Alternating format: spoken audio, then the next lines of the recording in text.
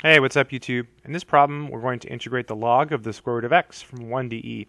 This is from one of the MIT Integration B qualifying exams. So first of all, it should be noted here that by log, they mean natural log of the square root of x. So a lot of times in calculus, people would just write log and they mean the natural log. It's because typically most of the time the base is e. So all right, let's go ahead and work it out. Solution.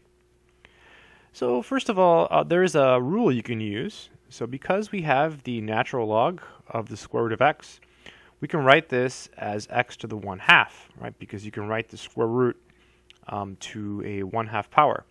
And the rule is the power rule for logarithms. You can put the 1/2 in the front. So this is 1/2 times the natural log of x. So that's a good first step. So the first step is to maybe write that as 1/2 natural log of x dx, and we're going from 1 to e. Now, what we can do now is we can use integration by parts, right? So the integration by parts formula says if you have the integral of u dv, that's equal to uv minus the integral of v du. So in this case here, our u is going to be 1/2 natural log of x, and our dv will be dx. Okay, so how do I know that? Well, it's because I know how to integrate the natural log of x. I've just done it before. It's no secret. So once you do it once, you learn via practice, you know. So you take the derivative, and you get 1/2 times 1 over x dx. Yeah, ln x is a classic integral, so to integrate it, you just always use parts, and you let u be the natural log. In this case, u is also the 1/2. When you integrate dv, you get v. Integrate dx, you get x. All right, so let's use our formula.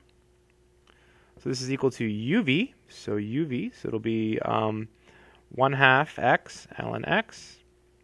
And we're going from 1 to e.